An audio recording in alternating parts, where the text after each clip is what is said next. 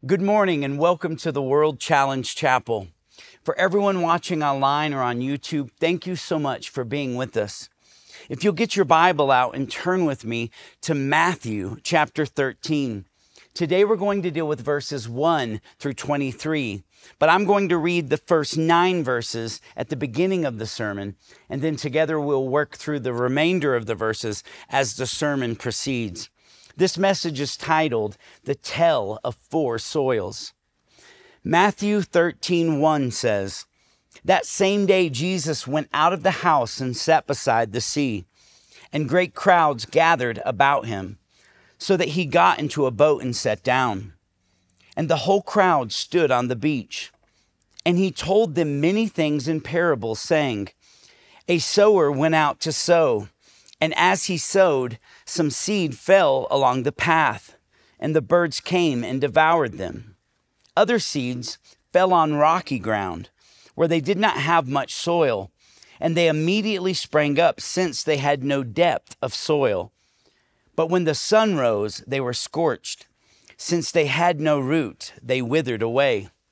Other seeds fell among the thorns, and the thorns grew up and choked them. Other seeds fell on good soil and produced grain, some 100-fold, some 60, and some 30. He who has ears, let him hear. And brothers and sisters, this is the word of the Lord." God, we thank you for your word. Lord, I pray as your word is proclaimed in this place today, God, that it would be like good seed.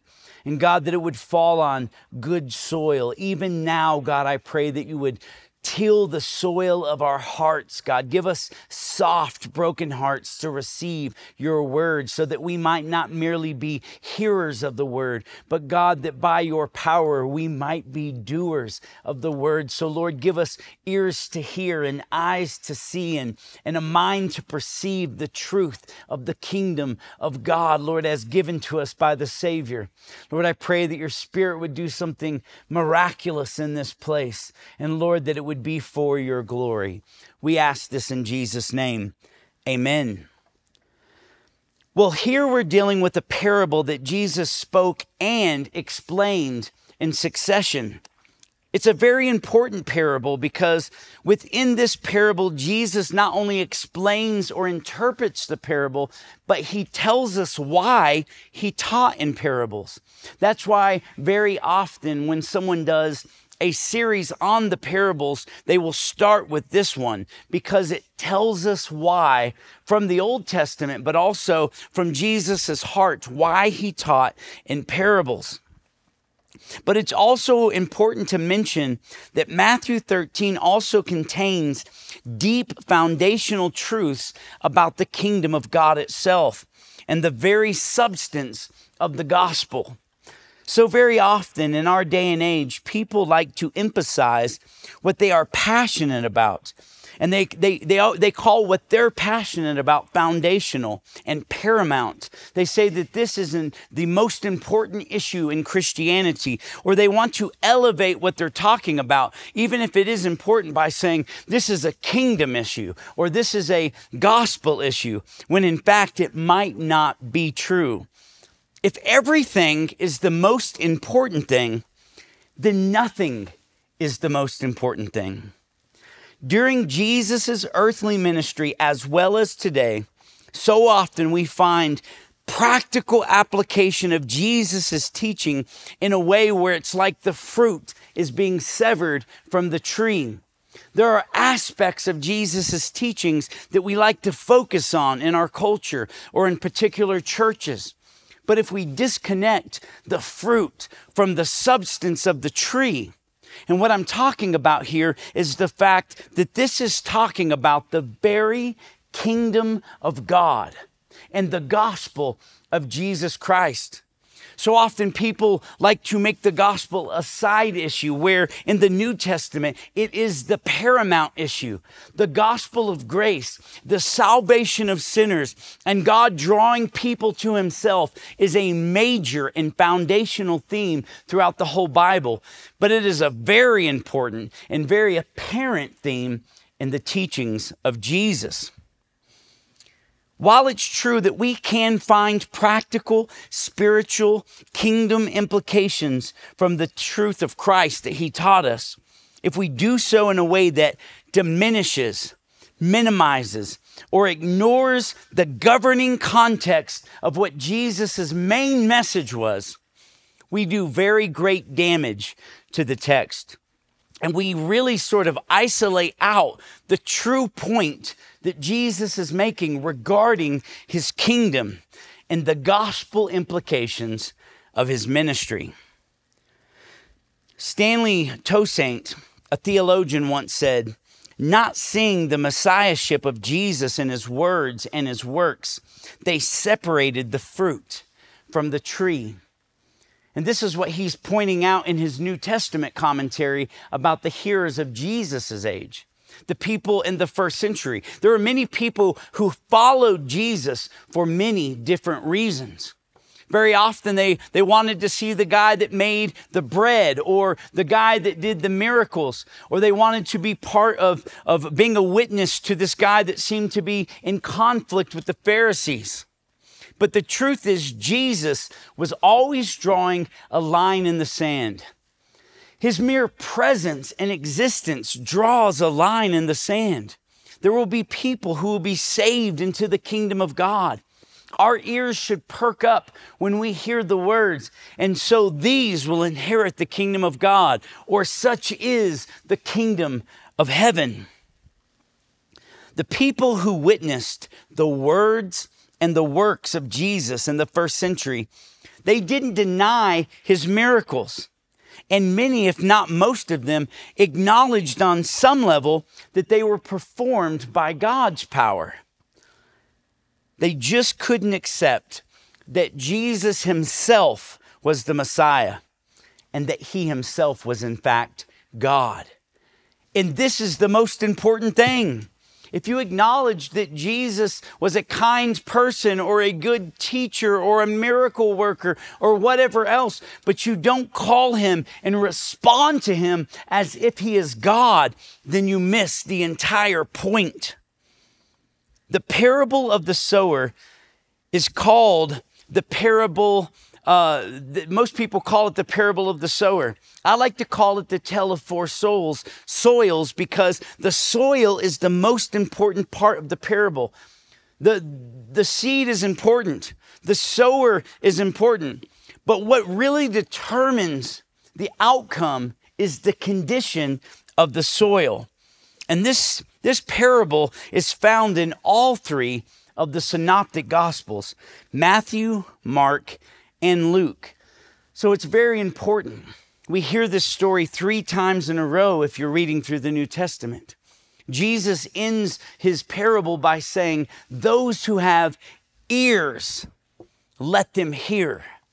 So we must acknowledge that this is something very foundational, something very paramount, something very, very important. What's interesting about this parable is that Jesus gives it openly for everyone to hear.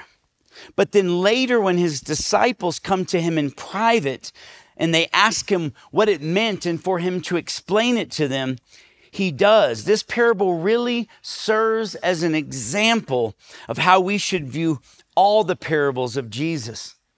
They were meant for the hearing of all. But the meaning, listen, the secrets of the kingdom of God, the truth of the kingdom of God is only for those who God reveals himself to, for those who are followers and disciples of Jesus.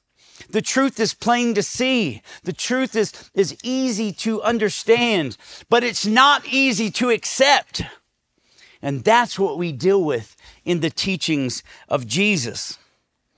It's very interesting to note that there are 46 parables in the first 3 Gospels. But in the Gospel of John, there are no parables. It's void of parables. John instead uses allegory. This makes John a very distinct gospel and a very important narrative, but it's also much, much different. In John's gospel, he only mentions 7 of Jesus' miracles that he uses as signs or signposts to point to Christ. We also know that John was written later than the three synoptic gospels. So John didn't repeat many of the things that had already been said. Although the focus of many of the parables are quite different, the overarching theme of them are plainly and always gospel-centric. Nothing unnerves me more to listen to preachers dissect a gospel or dissect a parable down to find some principle that they want to emphasize that actually is sort of in contrast to the actual meaning of the parable. They focus on one little detail to make their point. This is very damaging. This is taking Jesus out of context. The parables are kingdom-centered. They are gospel-centered. Several of the parables Jesus gives are about the coming kingdom of the Lord and making yourself ready for his appearing. The judgment of God, the judgment on those who reject God, the judgment of all humanity who will one day stand before the living God. Many of the parables focus on distinguishing between who are the true children of God and who are false children of God, true converts and false. The gospel of Jesus Christ is not only the overarching theme of the Gospels and the New Testament, but in fact of the entire Bible. The person of Jesus, his gospel, and his kingdom will be the ultimate dividing line of all history and human existence. This is the answer to all questions. Jesus is the answer to all things because Jesus is the origin of all things. That's why John starts his gospel by saying, in the beginning was the Word, and the Word was with God, and the Word was God. He makes great pains for us to understand that this living Word made flesh, the person of Jesus, was in the creation narrative, and nothing was made that wasn't made through him. And then in fact that he is the light and the life of the world. And in him, listen, is life and light that shines in the darkness. And the darkness cannot and it will not overcome it. The most important question that the parables of Jesus pose is, where will you spend eternity? And what do you make of this man, Jesus? The most important question answered in the entirety of the New Testament, in the entirety of the Bible, the most important question you will ever answer and that I will ever answer is this. Not who do men say I am. Not who does history say I am. Not who do the kingdoms of this world say that I am. Not even what does or who does religion say I am. The most important question I will ever answer and you will ever answer is this. Who do you say that Jesus is? Who is Jesus to you? Because a mere acknowledgement of who he is not enough. Listen, even the demons know who Jesus is and they acknowledge it. It says, in fact, they tremble and they shudder at his name. Who is Jesus to you? This is the most important question. The answer is, he is the Messiah, the Son of the living God. He is the only way to God. There is no other way to God than Jesus, who is the way, the truth, and the life. I pray that as we go through this, you pay very close attention as we humbly study the words of the Savior himself. One other important point we need to make about his parables is this. Many modern teachers will want you to believe that they have special insight into the Bible that's not available to you, or some sort of secret knowledge because they are an anointed teacher and you are a mere person. We are mere peasants in their sight. And they will attempt to tell you that in fact there are two gospels. There is a gospel of the kingdom and the gospel of salvation. The reason they want to tell you that and separate these two things from each other is so that they can tell you that the gospel of the kingdom is about living your best life now, rather than living a life in subjection to Christ as our King. They want to disjoint the gospel from what they call the gospel of the kingdom, or kingdom secrets, or kingdom principles. And they want to do this to convince you of one very dangerous deception. It's simple and it's small, but it's dangerous. And that is that the kingdom of heaven, or the kingdom of God, is more about the here and now than it is about the life to come. The kingdom of God, listen, is here. The kingdom of God has come, but the kingdom of God is still coming. It hasn't come in its fullness, just like salvation. The day you call upon the name of the Lord and you are truly saved, that day you are saved. And through the course of your life, you are being saved. And one day when you arrive in heaven, you will ultimately be saved. And that is the same truth of the kingdom of God. Let's get to the text. Verse 1, it says, that same day Jesus went out of the house and sat beside the sea, and great crowds gathered about him, so that he got into the boat and sat down, and the whole crowd stood on the beach. Now the phrase that same day links this account to the previous story where Jesus had told the people that were around him that his disciples were his true mother and brother and sisters. It's letting us know that this is not some future event. It happened that same day. And then to verse 3 it says, and then he told them many things in parables, saying, a sower went out to sow. And as he sowed, some seeds fell along the path, and the birds came and devoured them. Other seeds fell on rocky ground, where they did not have much soil, and immediately they sprang up. Since they had no depth of soil, the sun rose and they were scorched. And since they had no root, they withered away. Other seeds fell among the thorns, and the thorns grew up and choked them.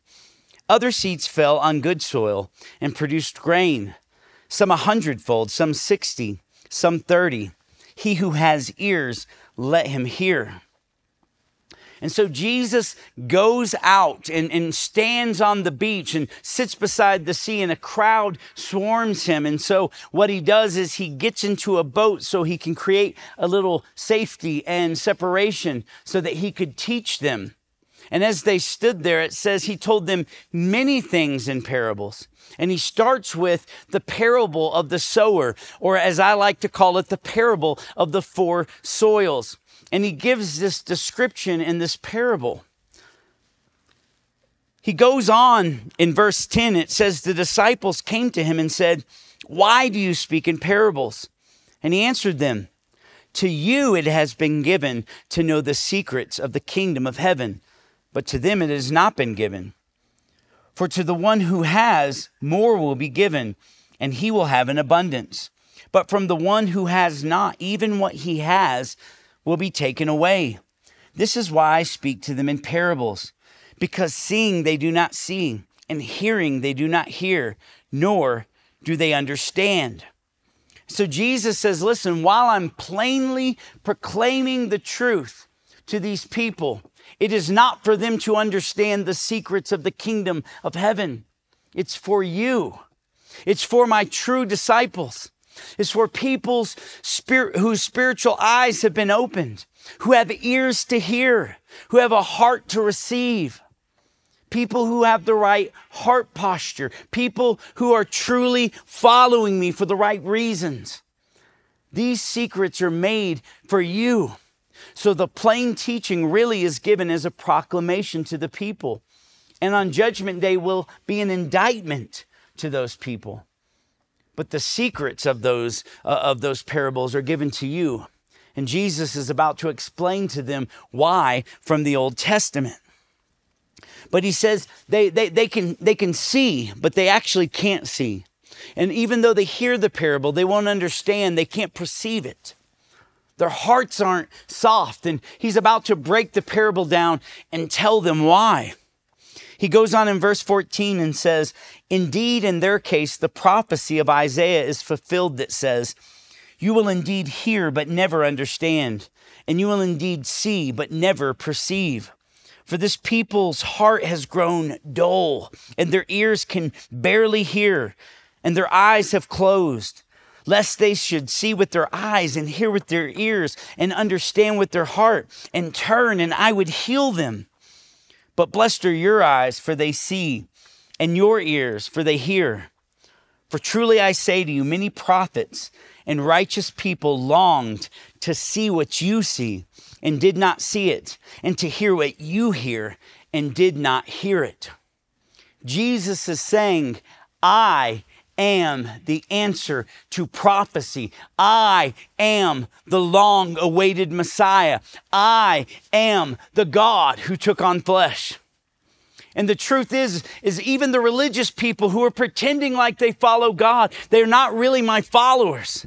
See, there's always been a remnant of faithful people who knew and feared the Lord. He says those prophets who prophesied about me, those patriarchs who were men of faith of old, listen, they longed to see this day. They wished that they were here, that they could actually see God take on flesh and the kingdom of God come. These other people, they're not really interested in the kingdom of God, but you are. And so you have ears to hear, you have eyes to see.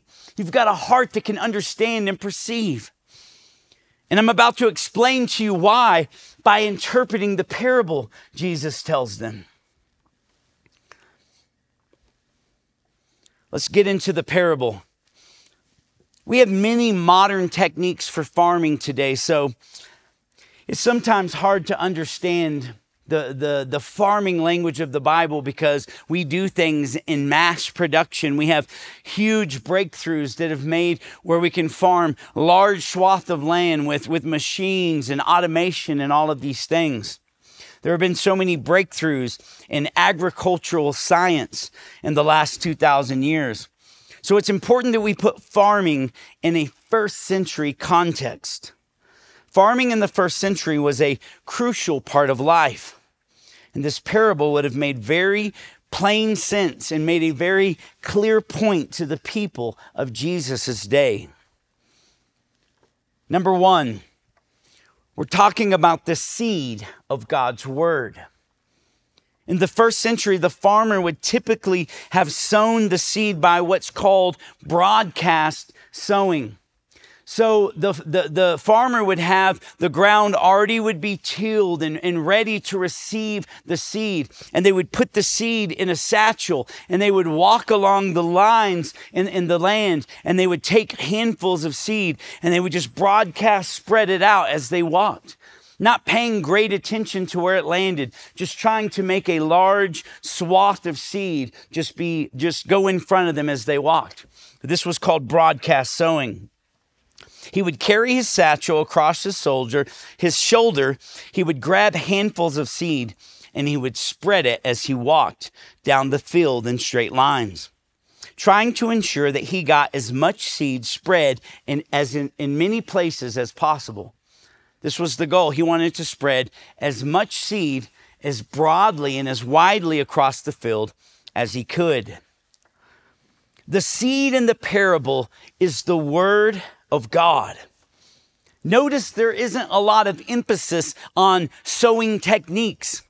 If you got the right seed and you're throwing it into the soil, you're doing it right. In our context, if we preach the word of God without distorting it or trying to manipulate it, you are casting seed. We cast seed from pulpits. We cast seeds in interactions with people at our job. We cast seed in any place we can, spreading it as wide and as broad as we can, hoping the seed will fall on good ground. We must do our best to simply preach the scripture in context under the power and the anointing and the illumination of the Holy Spirit. When we distort the plain teaching of the scripture, we are no longer throwing the seed that contains life. We are doing the devil's job for him.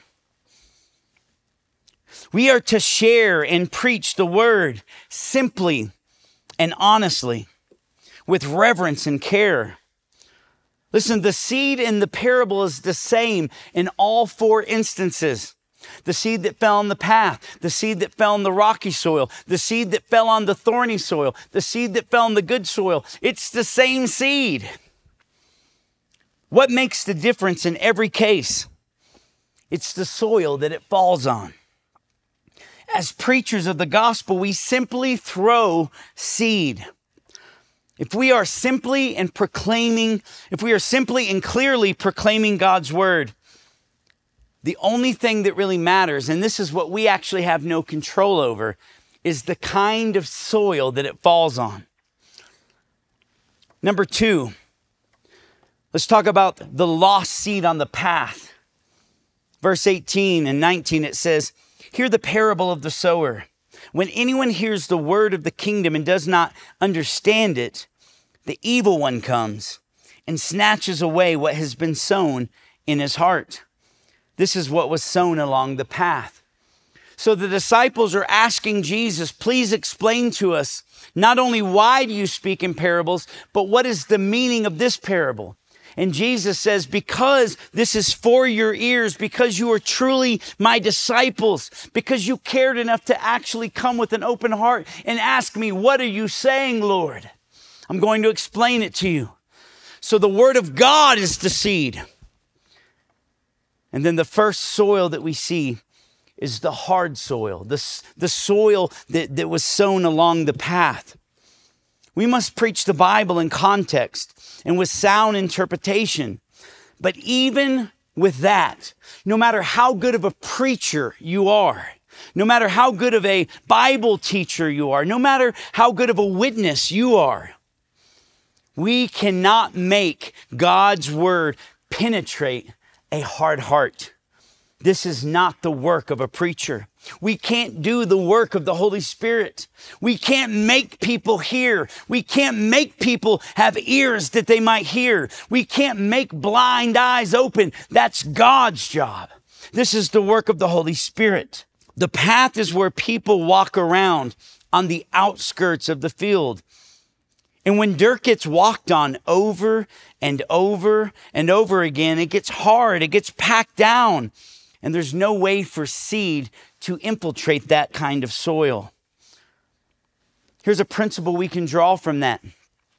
The longer you live in sin and outside of Christ, the longer you ignore the conviction of the Holy Spirit, the more you resist God's word, the more you harden yourself towards God, the harder your heart will get. Even when the truth of God is right there, you won't be able to accept it. And then the devil comes and brings doubt and snatches away the seed. Why do you think opposition to true biblical teaching is always present? I had a person on Facebook one time, I posted a scripture from Isaiah that said, "Woe to those who call evil good and good evil." And he goes on my post and he says, "Your tone is harsh. You're a judgmental person." And I asked him, "How is the tone harsh? I just quoted a scripture." And there are some people that hear the truth, and to them, the truth sounds like hate. Why? Because they hate the truth. People don't want to hear about the biblical Jesus. That's why our culture's invented a Jesus that will conform to your image. He'll be the kind of Savior you want him to be. He'll let you live the kind of life you want to live. No conviction, no change, no problem, whatever you want. But that's not the real Jesus. That's the devil. The more packed down, the harder your heart is, the harder it will be for seed to find place to take root.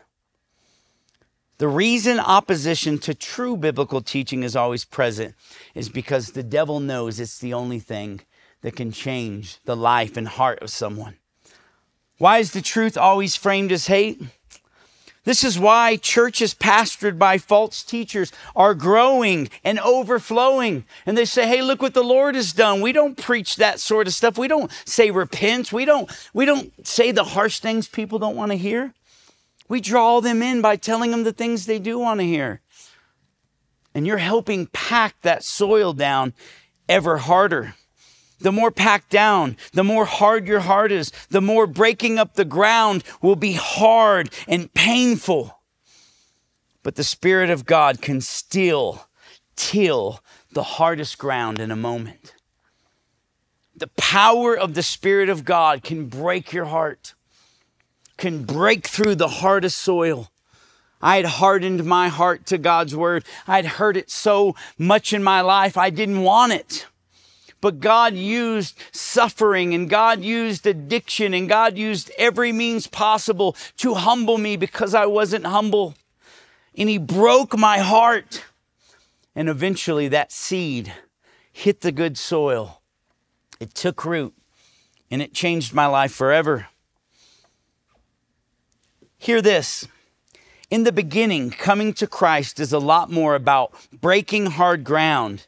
And it's a lot more about subtraction than it is about addition. God has to break us, and God has to take some stuff away before He adds to our life. God, here's something I always used to say when I pastored at Teen Challenge. God is not going to build a mansion on a bad foundation and around the shack of sin that you want to keep. In the beginning, He's going to break up that bad foundation. He's going to break down and throw away that shack. He's going to lay a firm foundation, and He's going to build a life on His word, listen, that will not waver when the winds and the waves and the storms come. And it can be painful and hard as God breaks us and removes things from our lives. But He is subtracting from your life so that He can add good things, pure things, eternal things. Number 3, the rocky soil. Verse 20 and 21, it says, as for what was sown on the rocky ground, this is the one who hears the word and immediately receives it with joy, yet has no root in himself, but endures for a while. But when tribulation or persecution arises on account of the word, immediately he falls away. Oh, brothers and sisters, so many people in our culture are rocky soil Christians, false converts who gladly receive the parts of God's word they like. Or they say, God, I'll follow you. I'll go wherever you tell me to go. And He says, wait a second.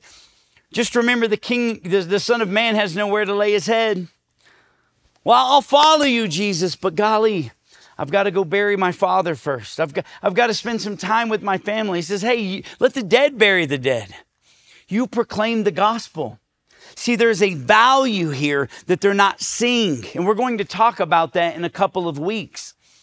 They see Jesus as something or someone who can give them something they want, but not as the Lord who deserves all honor, all glory, who has all power forever and ever. Amen. See, because when our eyes are actually open to who Jesus is, it breaks our hearts. We realize that everything else was in vain before, that everything else was lost before, that nothing matters more than this. So many people in our culture are rocky soil Christians. When you till the ground on the surface layer, it's usually pretty easy. It's easy to break up that first layer of soil. Shallow Christians said a prayer or found some attractional reason to call themselves Christians, but they were unwilling to let God dig up the rocks of their soil. And because of this, they will never grow true and deep roots. Many of these, not all of them, but many are false converts who follow a version of Jesus that they have invented or some ear-tickling false teacher has invented. But when the rubber meets the road, when it's time to turn over a rock or break up a hard place in their life, they're like, no, this isn't what I asked for. This is not what I signed up for. And Jesus, listen, he only wants one thing from you. But that one thing is everything. He wants surrender. He wants your entire life. These are the same ones spoke about in Matthew 7, 21 through 23, where Jesus says, not everyone who says to me, Lord, Lord, will enter the kingdom of heaven. So at one point he's saying the kingdom of heaven is like this, and these are the people who will enter the kingdom of heaven. But in Matthew 7, he's saying these are the people that won't be part of the kingdom of heaven, the kingdom that is coming. Not everyone who says to me, Lord, Lord, will enter the kingdom of heaven, but the one who does the will of my Father who is in heaven. On that day, many will say to me, Lord, Lord, didn't we prophesy in your name, cast out demons in your name, do many mighty works in your name? And then I will declare to them, I never knew you. Depart from me, you workers of lawlessness. The scariest words in Scripture. The scariest words a person will ever hear. He's not talking to people who are pagans, who openly rejected God. He's talking to people who had rocky and soil, the rock in the soil of their heart, who thought that Jesus was their Lord, but they weren't really giving them their life. These are the people who followed Jesus at a distance and said, well, maybe this guy is the Son of God. Let's go have a cup of coffee and ponder it for the rest of our lives. Lord, Lord, you can call him Lord, but you got to live as if he is Lord. And if your eyes are open to this truth, you will. It's not about being a perfect Christian. It's about being a genuine Christian. It's not about having great faith. It's about having real faith, which is saving faith. Later in Matthew 7, verses 24 through 27, Jesus says, everyone then who hears these words of mine and does them will be like a wise man who built his house on the rock. And the rain fell and the floods came and the winds blew and beat on the house. But it didn't fall because it had been founded on the rock. And everyone who hears these words of mine but does not put them into practice is like a foolish man who built his house on the sand. And the rain fell and the floods came and the wind blew and beat against the house, and it fell with a great crash. See, there's only room for one rock in your garden. And it's not the ones that you bring to Jesus. And it's not the ones that you come to Christ with in your heart. It's the one that he clears the ground out for so he can put down the chief cornerstone, the rock of ages, a firm foundation, the rock who is Christ himself and his words. There ain't room for any other rocks. The ones who didn't build on the foundation of Christ and his sacred word, when the Holy Spirit exposed the stone inside of them that needed to be removed so that their faith could take root, decided instead to dig around it rather than to break it up and to pull it out. I pastored a lot of people coming out of addiction. And in recovery, there's a saying, but it's really not just for recovery. It's true for all Christians. And this is it. Leave no stone unturned. Brothers and sisters, leave no stone of sin. Leave no besetting weight. Leave no stone unturned in the garden of your heart. In Mark's account of this same parable, in Mark 4, in verses 5 and 6, it says this. Other seed fell on the rocky ground where it did not have much soil, and immediately it sprang up, since it had no depth of soil. But then he adds this line, and when the sun rose, it was scorched. Since it had no root, it withered away. It's interesting. It's interesting here that the same sun that makes rooted and watered plants grow, that same sun makes a seed planted in a rocky place spring up and quickly die. This reminds me of one of my favorite quotes by Charles Spurgeon. It's a long quote, but I'm going to read it to you. I think I read it probably a few weeks ago, but it applies so well when it comes to this parable. Spurgeon once said, "I believe that the gospel makes some men more miserable than they would be.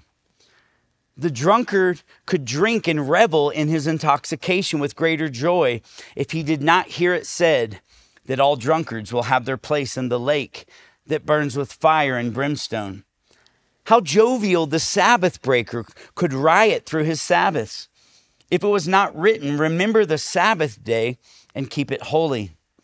How happily could the libertine and the licentious man drive on in his mad career if it were not told that the wages of sin is death, and after death the judgment. But the truth put the bitter in his cup. The warnings of God freeze the current of his soul. The truth of the gospel and the scripture shine bright as the midday sun. And let us remember, the same sun which melts the wax also hardens the clay. And the same gospel which melts some persons to repentance hardens others in their sin." When trouble or persecution for the sake of God's word comes, they quickly fall away. When the rubber meets the road, when it's time to actually live out your faith, when your faith is actually tested, when following Jesus costs you something, the sun exposes who they are and if they're really rooted in Christ or not. If you fall away because you're unwilling to boldly and unashamedly stand for the gospel in every part of God's word, it's because you have no real connection to Christ. If you're willing to distance yourself from the word of God when it comes in conflict with popular social issues, the things that the world is raving on about today, if you distance yourself from those, or you say things like, listen, I believe in the grace of God in Ephesians chapter 2, but that Romans 1 part, I don't really want to proclaim that part.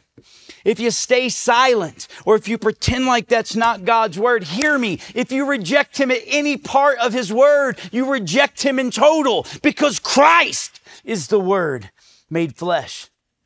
If you're a young Christian, I'm not saying you have to understand every part of this. I don't understand every part of this yet. But I don't reject any of it.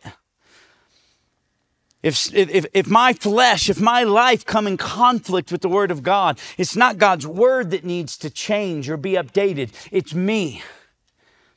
I need to be conformed to the image of the person I'm supposedly calling Lord by his holy word.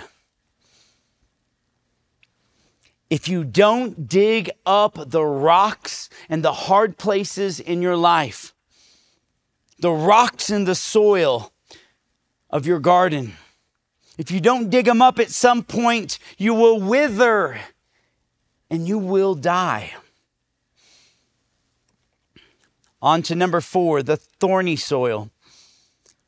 As for what was sown among the thorns, this is the one who hears the word, but the cares of the world and the deceitfulness of riches choke the word and proves it unfruitful.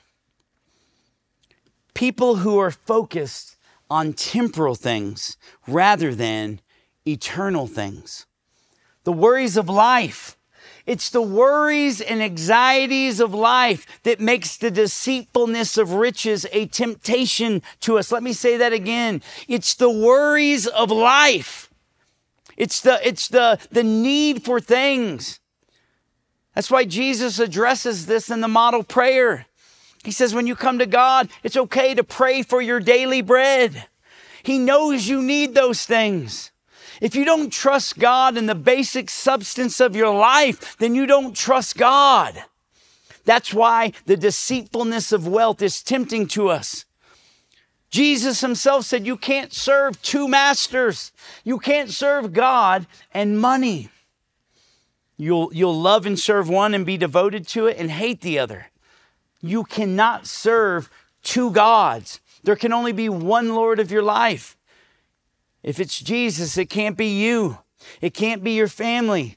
It can't be popular social issues. It can't be money. It can't be anything else. And any of the sin in your life is what you should be working to mortify and kill. Not that you won't sin, but the fact you're actively addressing it because you love God, because the Spirit is convicting you and drawing you to Himself. People who are focused on temporal things more than eternal things. The worries of life make the deceitfulness of wealth tempting. We all have needs, but Jesus tells us not to worry about them because God will supply them. Matthew chapter 6, verse 19 through 24. He says, don't lay up for yourself treasures on earth where moth and rust destroy and where thieves break in and steal, but lay up for yourself treasure in heaven where neither moth or rust can destroy and where thieves do not break in and steal. For where your treasure is, there your heart will be also. The eye is the lamp of the body. So if your eye is healthy, your whole body will be full of light. But if your eye's bad, your whole body will be full of darkness. If then the light in you is darkness, how great is that darkness? No one can serve two masters, for either he will hate the one and love the other, or he'll be devoted to the one and despise the other. You cannot serve both God and money. Hear me. He's saying if you perceive money as your God, like if this is what you really, if you believe godliness is a means to financial gain, if you perceive light as darkness or darkness as light rather, listen, if you think what's dark is actually light because you're blind, how great is that darkness? To serve the creation, to serve the blessing, to serve your needs more than the one who provides, gives, and creates. Why do we desire to be rich? Why are we so gullible to listen to preachers who say the opposite of what God's word plainly teaches about money? We're so easily blinded by the deceitfulness of riches because, like Satan, our fallen flesh wants to be in control. We want to call the shots. We want to be the king of our own life, but we can't because you can't serve two masters. That's why we desire to be rich. That desire is so deceiving because it convinces you that you can serve two masters. That's what perceiving darkness as light actually is.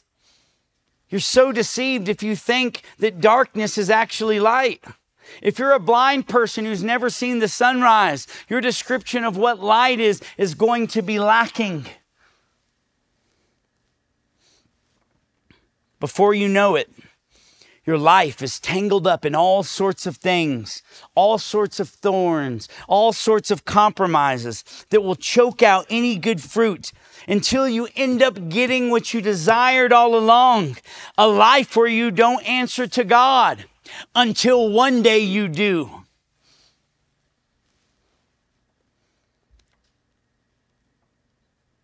The deception that you can control your life, that you can control outcomes. You can either walk by faith or by sight. You can pretend like God won't judge you one day, or you can live in the sight of the fact that that is truly going to happen and hide yourself in Him.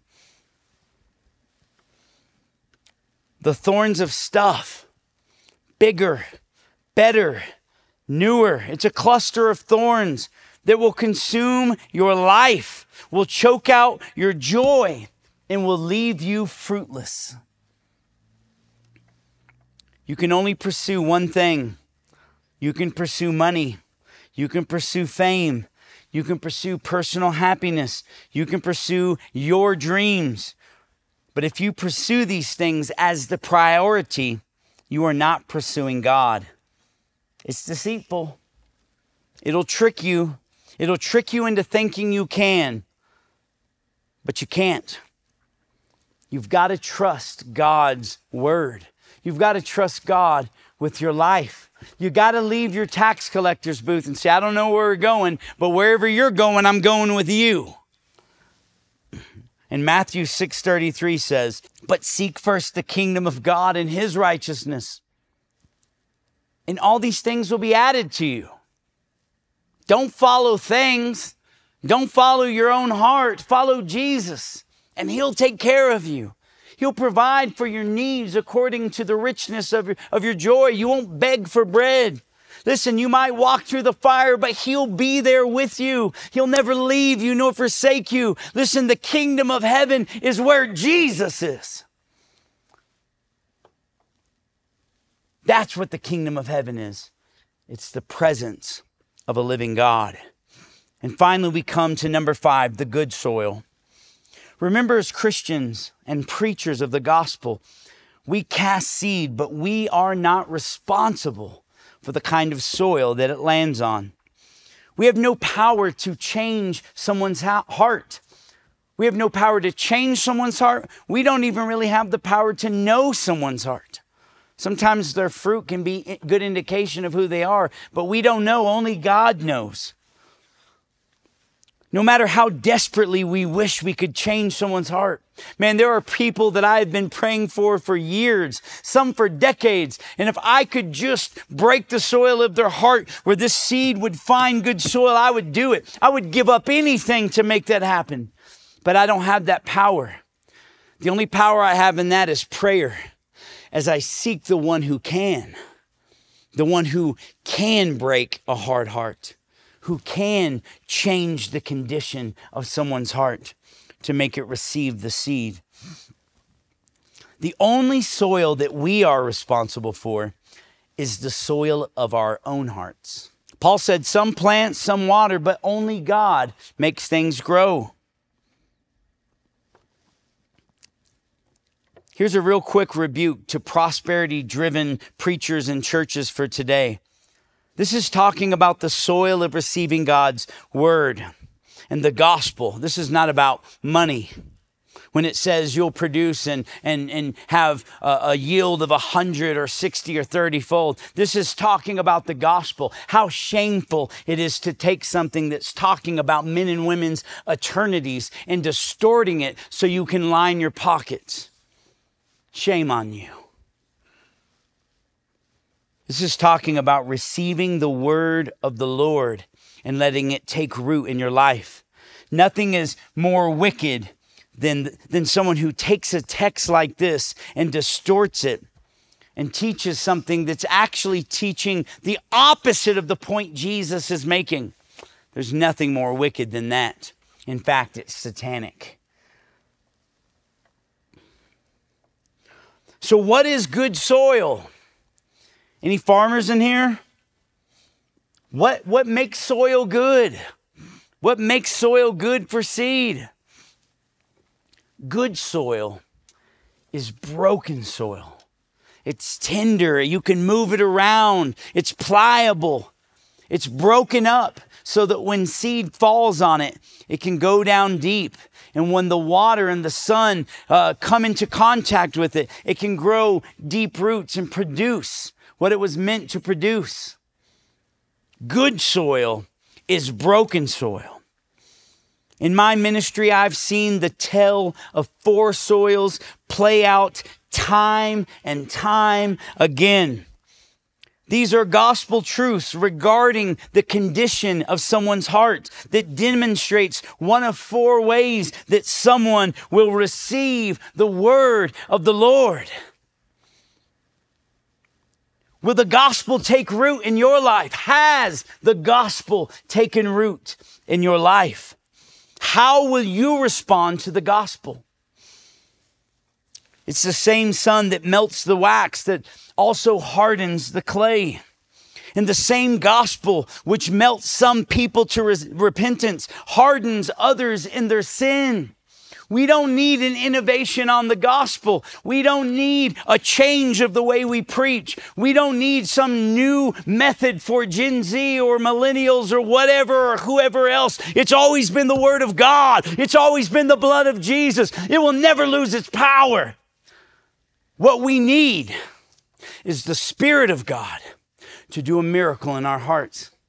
See, I proclaim God's word, and I pray that God would do something miraculous with it. I've never saved anybody. I've never changed anybody. My preaching has never done anything apart from intervention of the power of the Spirit of God, which gives us ears to hear and eyes to see.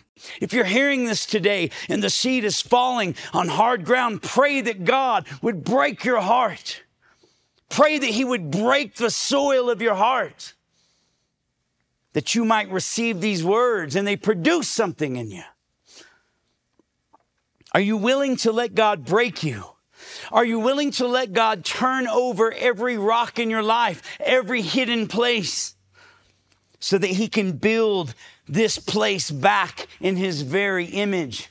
Will you let Him tear down your life so He can build it back with something strong, something powerful, something like Jesus? Will you let Him break you so that He can build you, so that the seed can produce good fruit in your life, so that you can have a brand new heart with a clean heart and clean hands? You can read the Bible every day. You can recite prayers 24 hours a day. But if you're unwilling to let God break you into pieces, turn over every stone, prune every part of your life, cut away every thorny place, you'll never have deep roots and you will never bear good fruit. And maybe not today or tomorrow, but eventually what happens to all trees that don't bear fruit will happen to you. They'll be cut down and thrown into the fire. He who has ears, let him hear. Spirit of God, break us. Make us like you. I want to close with a scripture that talks about the beauty of repentance, the beauty of a broken heart before God, of good soil. Acts 3:12, it says, repent then, turn to God, so that your sins might be wiped out, and times of refreshing may come from the Lord. Refreshing comes when you lay down the heavy yoke. Refreshing comes when you let God pull the stone out of your garden, when you let Him break up the hard parts, when you let Him cut away the thorns that you think are so important, but are actually choking out the fruit that God wants to bear in your life. Yes, this is a gospel-centered message to those who are outside of Christ, but hear me, saint. Hear me, lest you fall away. Anchor yourself to these words. Let God do the work of the Spirit in your garden. Come to Him once again and say, God, make me like you. I repent. God, help me, because I can't break up this part of my life. I can't break up this dependency I have on money. I can't break up this fear and anxiety. I can't remove this place where I'm addicted to pornography, or I'm filled with anger, or I'm filled with lust, or I'm filled with fear. And He's not asking you to do it on your own. All He wants you to do is say, it's yours.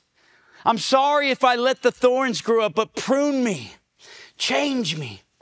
Make me like you. And I promise you this, if you come to God with a broken, open, contrite, and repentant heart, He will not resist you. God, I thank you for your word. I thank you for the power of your Spirit. Lord, I thank you for the seed, God. Lord, I pray today this seed would fall on good ground. God, that as I do the very small work of preaching, that you would do the very important work of breaking hearts, of giving ears the capacity to hear, opening blind eyes, God, and producing fruit, giving new life to dead bones. God, I pray this, that there would be fruit from this sermon, God, to people who are here or people who are watching online. And God, that your word would not return void. I ask this in Jesus' name. Amen.